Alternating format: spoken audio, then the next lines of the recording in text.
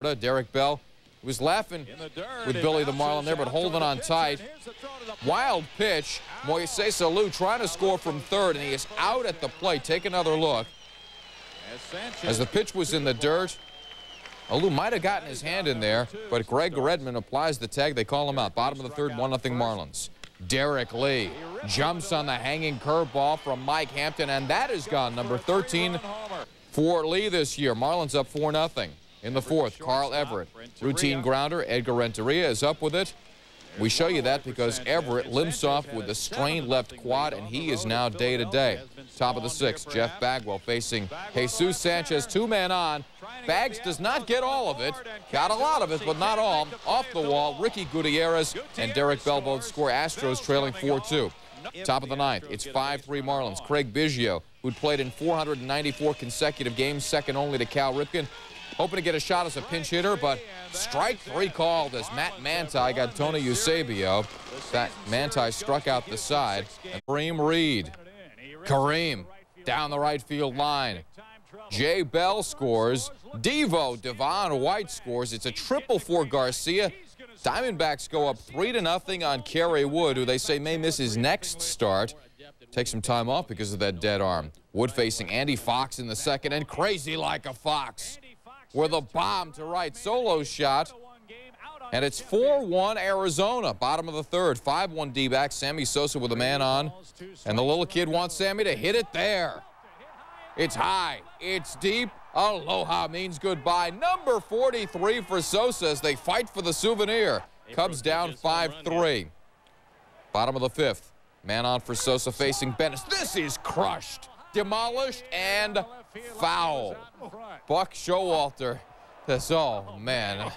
All right, same at bat. Ends without a bang, but a whisper. Smoke.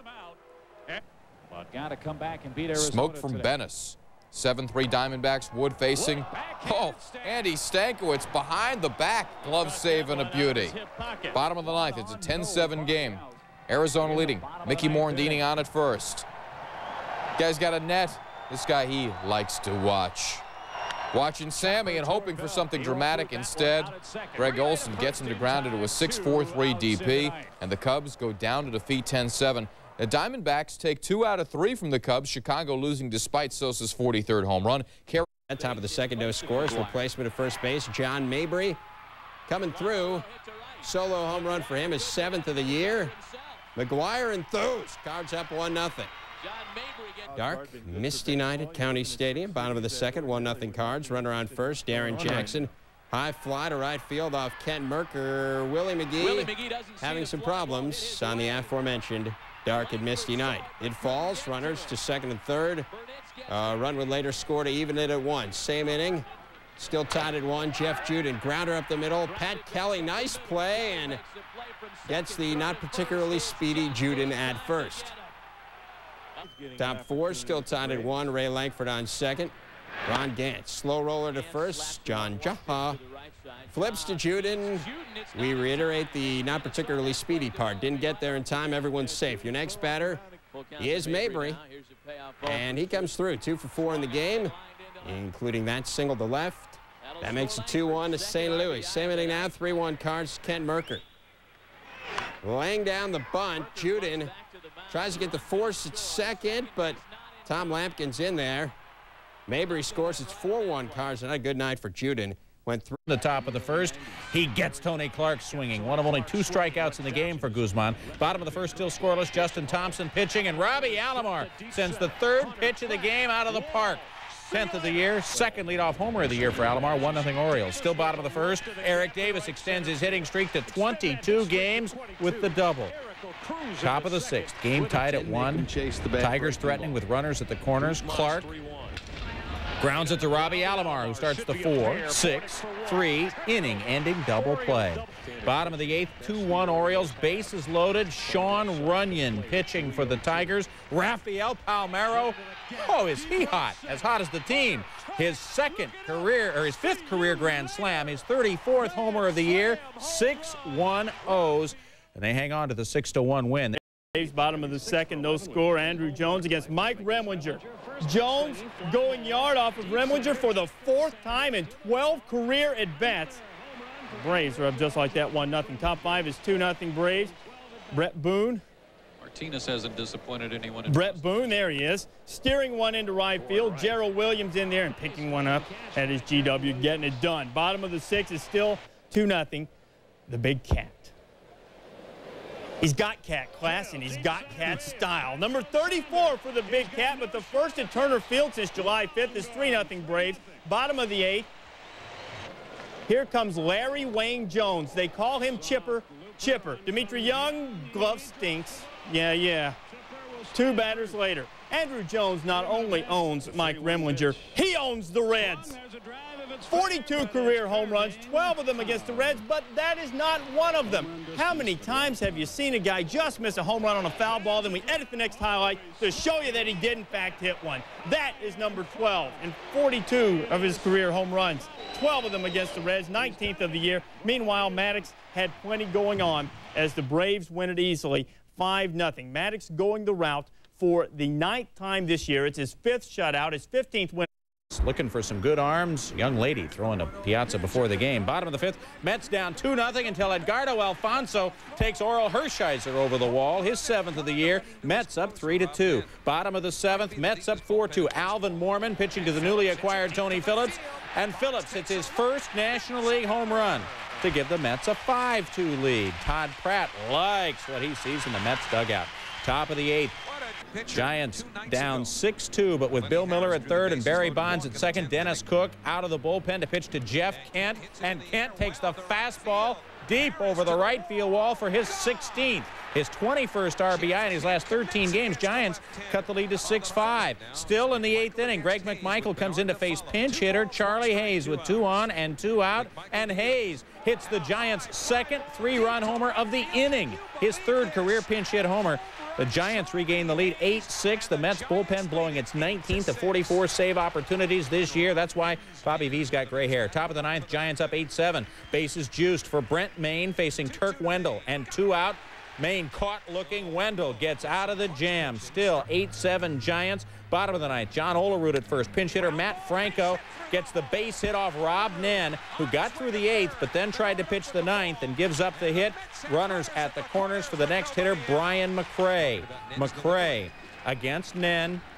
And the one whacks it to center field to score Olerud to tie the game at 8. This is supposed to be getaway day, but these guys are going to go 3 hours and, well, 30 minutes plus. Dusty Baker brings in Jose Mesa. Edgardo Alfonso consulting a higher authority after an intentional walk to Lenny Harris. Louis Lopez on a 3-1 count, ball 4. The 2nd time this series, Mesa walks in the winning run. Mets win a wild one, 9-8. Brent Mayne heads home unhappy. The Giants, whose bullpen has the lowest ERA in 3-1-0. Joey Hamilton, who just had a son born at the plate. Hot grounder to 3rd. Scott Rowland picking the peg. Good scoop by Bronya over at 1st. Outstanding defensive first baseman. 2 batters later, Steve Finley hadn't homered since July 17th. Viagra. His 9th. It's 2-1 Padres. Top of the 4th, Phillies down 2-1. Mark Lewis at the plate. Bronya at 2nd facing Joey Hamilton. Here's Lewis hopping one up the middle. Bronya was on. He'll show off some wheels, and Bronya will score to tie the game at 2. Bottom 10, Steve Finley. The winning run on 2nd. Ken Caminetti against Mark Leiter, and Leiter got him. We're still tied at 2. Top 11, Trevor Hoffman now in. He has 37 saves. He had worked a perfect 10th, but on an 0-2 pitch, Scott Rowland rips one into left field, and Rowland, this guy always hustles, digging for 2nd, and he's in there head first safely. Next batter, Bronya against Hoffman. Rowland on 2nd. It's an 0-2 pitch to Bronya. He had failed to bunt, and Bronya makes Hoffman pay. Pulling one in there. Rivera going to come up throwing. It is a perfect throw, but a great slide by Rowland gets in there. Phillies up 3-2. Bottom 11, Greg Vaughn, the tying run at the plate, and Vaughn has been struggling, and he has a seat courtesy of Leiter, and the Phils hang on to win it by a count of 3-2. Year-old Satchel Paige becoming the oldest pitcher in history to throw a complete game shutout. Mo Vaughn gets his 28th homer of the year. There's really no correlation between Mo and Satchel. I just wanted to add that point. Good information. Bottom 7, 5-3 Rangers. Thomas Goodwin on 2nd, 1 out. Rusty Greer, slow roller. Greg Swindell takes it by himself, but Goodwin doesn't have 30 stolen bases for nothing. Has wheels, will travel, will score. 6-3 Rangers. So Juan Gonzalez loses an opportunity to drive in a runner from 3rd. Doesn't matter. Juan, mid up. You know what? I got to go. Second homer in 2 nights, 33rd of the year, 118th RBI, 7-3 Rangers. Top 8, Vaughn facing Eric Gunderson. Oh, Mo. Oh, don't hurt him, bro. Second of the game, third multi-homer game this year, 21st of his career. Red Sox down 7-4. Top 9 still 7-4. Runners at first and second. Wetland facing Vaughn. First pitch, fastball. Vaughn can't catch up. 0-1 pitch, fastball high. Vaughn takes. 1-1, fastball up again. Mo fouls it off. 1-2, breaking ball inside. The 326 hitter takes. 2-2, fastball up again. Vaughn said later, I had him where I wanted. That's half the battle. 3-2 pitch, foul ball. So still 3-2. Wetland looking in. Wetland pitching his 3rd straight game tells Mo, you ain't got to go home, Mo, but you got to get up out of here. John later said, with a talented hitter like Mo, if you're going to throw it to a spot, you'd better have a little extra mustard on it. Rangers. The Expos trying to pick up 4 straight, matching a season high. Wilton Guerrero bunts it down the first baseline. Perez watching, hoping.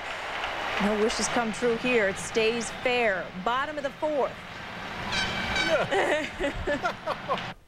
Bottom of the 4th, it's 2-0 Expos. Runner on second for Mike Mordecai. Mordecai crushes the Perez, offering to deep left a 2-run shot. Mordecai's second of the season gives the Expos 4-0 lead. Bottom 5, still 4-0. Rookie Terry Jones takes Perez to left, a solo shot, his first major league home run. He brought in 4 runs today, and it's a blowout. Expos sweep the series. 9-0's the final. It's bottom second, John Thompson facing Kevin Young.